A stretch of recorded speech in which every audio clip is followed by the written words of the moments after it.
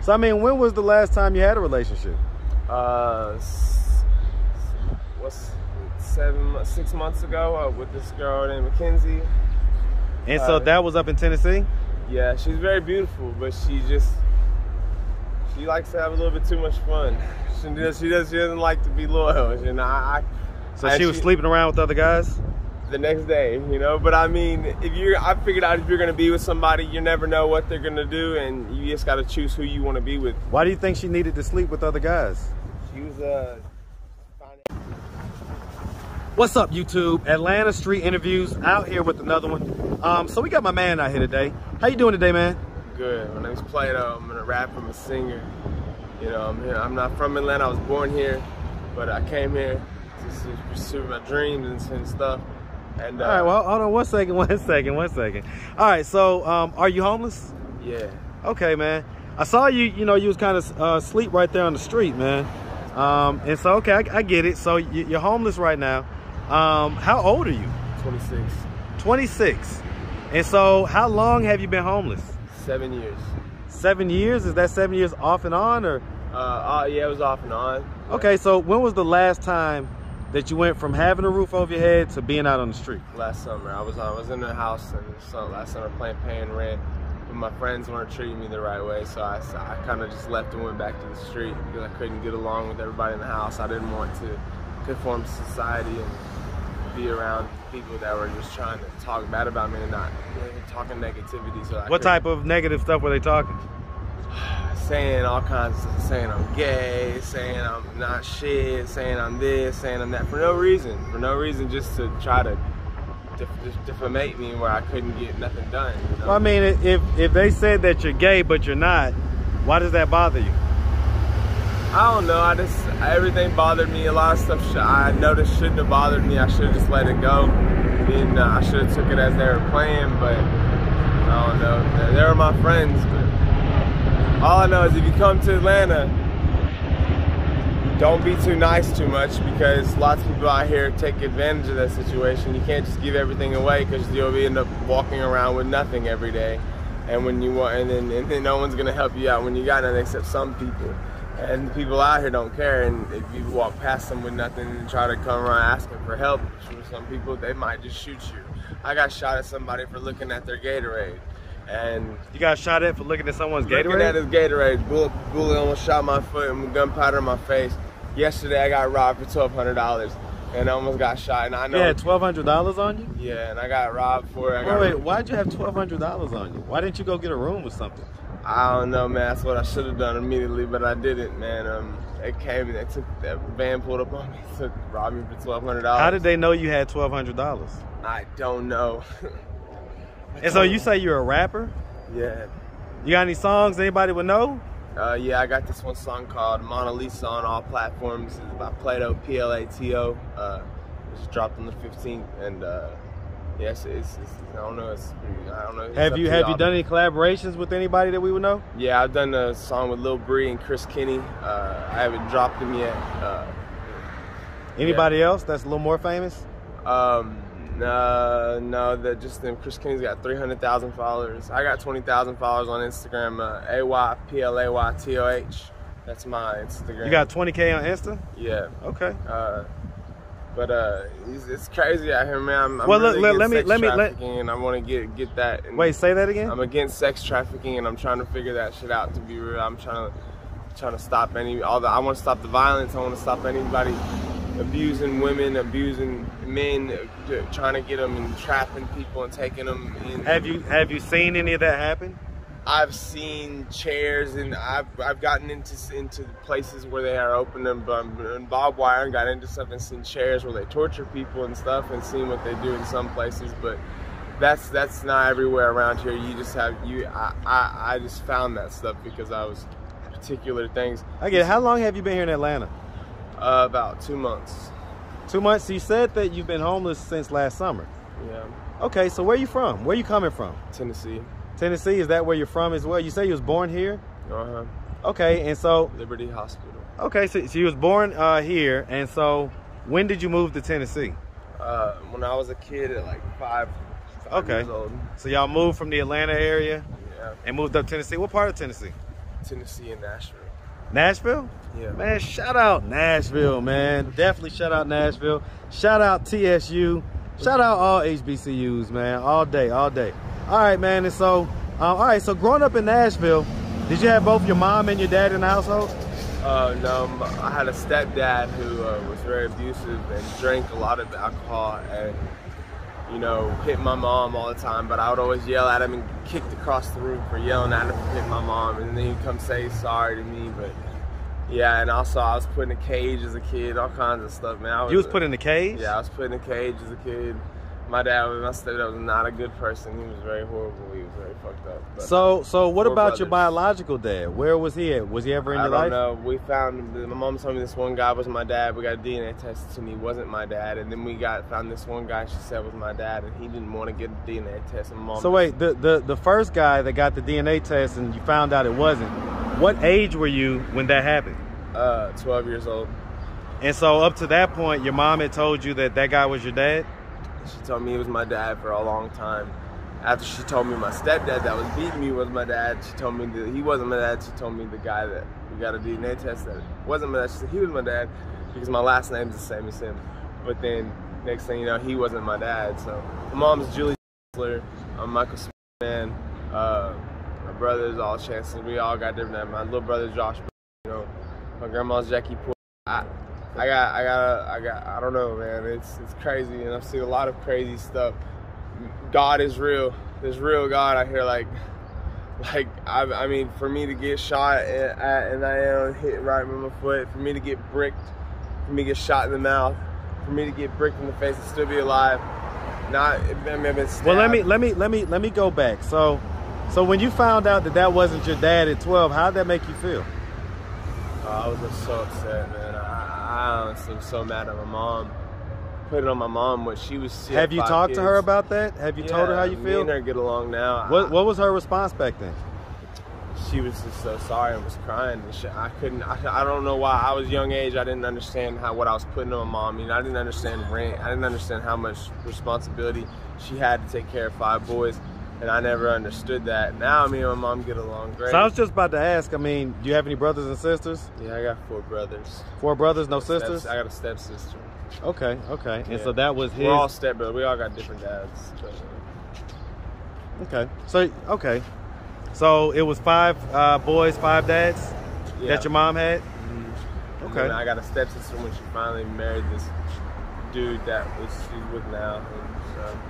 And your stepsister, that was the stepdad's daughter? Yeah. Okay. All right. And so, I mean, growing up, were you guys close? Your brothers and your step? Yeah, we were close with mom. Yeah, we were close. Would you say that growing up, would you say that you had a fairly normal childhood? Yeah, just kind of childhood that was very, very strict. I wasn't allowed to have a phone. I wasn't allowed to have nothing. I wasn't allowed to ask about rent. I wasn't allowed to ask about any details about anything. I wasn't allowed to ask anybody for money at the store. I'd get beat up. I wasn't allowed to do. There was a lot of things. I got put on canned food goods for a while for discipline, for punishment. I'm not the normal white boy that gets everything he wants at all. I got a game system, got no games. I won my only game system I ever got, and I never got no games until I got a job at 16, was able to pay for the games myself. And so I mean, so did you go to high school? Yeah. Did you graduate? Okay. Any college? No. Okay. So I mean, what'd you do at 18? You know, what was I lost 100 pounds. I was 300 pounds at 17. I lost 100 pounds running every day. And congrats on that, man. Thanks. Health is wealth. Yeah, I lost 100 pounds in 3 months and stuff. I mean, I smoked a lot of weed, and that was the first. Any other drugs? That was the first drug I started was weed, and then at like 22, I got tattoos, and then at 23, I tried to put cocaine in a blunt, and then I didn't really like it. I mean, I liked it, but I didn't want to do it all the time. And then, you know, like I got at 25, and then tried doing cocaine a lot more. But like, I can stop. I stop it all the time. I stopped. When was the last time you did cocaine? A few weeks ago. But I don't really do stuff all the time. Just for party reasons or fun reasons. So I mean, any other hard drugs? I mean, I've been tricked into doing ice before, meth or whatever. But yeah, you got tricked into doing it, but I really don't like that shit. I like my sleep. I don't like to stay awake for a long time. I'm not no, you know. The meth will like keep you up. Yeah. So when you're talking about cocaine, you talking about powder or crack? Both. I've tried them both. Which one do you prefer? Pure. Doesn't matter. If I was gonna do it, I would want to have fun with some pure, something clean, something that's not gonna kill me. You know what I'm saying? Like, I'm very have good psychological skills to figure out when somebody's gonna try to trick me and give me something stupid or how they're trying to treat me. So I don't want to just sit out here taking something not regulated that's gonna get you killed or, you know. Well, I mean, none of this stuff is regulated, man. Like, it's illegal drugs, so yeah. I get it. But okay, so I mean, and you say the last time was a few weeks ago? Yeah. You sure about that, man? Yeah. Okay, all right. I mean, and so has there ever been any mental health diagnosis? Weed every day though. Huh? Has there ever been any mental health diagnosis? And all kinds of I've had autism, bipolar, a whole bunch of stuff, man. But yeah. When were those diagnoses? What up, boy? I got some paper I need you to look at. As a little kid. Okay, I'm gonna take a look at it. Being renewed. I got it. A little kid, we'll but take a look. Doctors have stabbed me and put me on kinds of medication where I couldn't even speak about the things I say. What was the youngest age that you received your mental health diagnosis? 7 years old. 7 years old, so you kind of been on in and that off medicine. Yep, but they tried me on all kinds of medicine and medicines that's made me where I couldn't speak, and I had to come out here. And when I did do the drugs out here, they helped me come back to normal and able to rap again and able to speak again. But I'm not gonna say you need to do drugs. I'm not gonna say anything like that. I'm gonna say it's your right decision. My mom told me not to get tattoos until I was 22 if I was going to get tattoos, and I didn't want tattoos at all. And then when I got to 22, I was like, fuck it, I'm gonna get tattoos, and then I enjoyed how they look. You know, do the ladies say that they like it? Do you get female attention with that? Yeah, but I was getting female attention beforehand. My grandma really got mad at me when I got this Young and Reckless on my neck. She really got mad at me about the tattoo on my neck. So I mean, when was the last time you had a relationship? 6 months ago with this girl named Mackenzie. And so that was up in Tennessee? Yeah, she's very beautiful, but she likes to have a little bit too much fun. She doesn't like to be loyal. And so she was sleeping around with other guys? The next day, you know. But I mean, I figured out if you're gonna be with somebody, you never know what they're gonna do, and you just gotta choose who you want to be with. Why do you think she needed to sleep with other guys? She was financially stressed, and she definitely listened to music that would be like, this ain't shit. Y'all that want to sleep in your bed, don't pay rent. She just wanted money from people. She wanted someone to take care of her, like a daddy or something to take care of her, and you know, that's all she wanted. Okay. Were you homeless then? Yeah, but I had money and I had a disability check, and I was able to pay. I was about to say, where do you get your income from? I have a disability check. How much is it every month? 800. Sometimes I get bonuses though. Okay, because you said you had 1,200. So I mean, what did you just stack up your money, or how does that? I don't know, man. I'm in the point right now in this world, you gotta take risks. If you're I'm walking into one, man, and you gotta take risks for your family. But seriously, why would you have $1,200 cash on you? I don't know, man. I'm more friends with everybody out here. Girls try to come up and flirt with me, and they just like try to get me to come to their tent. I'm like, I'm not coming to sleep with you in your tent. They try to get you to come to their tent? Yeah, I'm not gonna come to sleep with you in the tent. I mean, I might. No tent loving for you, man? No, we're not in the woods. This isn't a camping trip. I'm not going under the bridge to sleep with you. No. Oh man, are we talking about black women, white women, or what? White and black. Japanese too. You know what I'm saying? Or Chinese too. I'm not going under the bridge, man. But you know, I don't know if people have higher sexual performance rate where they feel like they have to have sex more often than me. I don't know what it was. My medicine might have stunted my sexual drive, your libido. Yeah, libido. You know, my libido, and I don't really just feel like I gotta have sex all the time. A lot of other people might need it more. You know, so I just know that I got a lot of discipline. I don't know if sometimes I feel like I'm being moderated and trained for something. I don't know, because I put a guy in a triangle chokehold really quick when he tried to steal my shoes, and had it on live the whole time, but I deleted it, you know. I can dig it, man. So I mean, so listen. So what are we doing at this point, man, to try to get ourselves off the street? Man, I don't know, man. I really just want to save the day. I want to save a bunch of people in the back of a truck that are being trafficked. But you got to save yourself first, man. You're sleeping on the sidewalk, man. I'm content. So I mean, so you're good. You're like, you don't need to. You feel like people you're good. Take care of people, man, a little bit. I'm kind of content about what I do. I mean, so you don't have no plans on really getting off the street right now?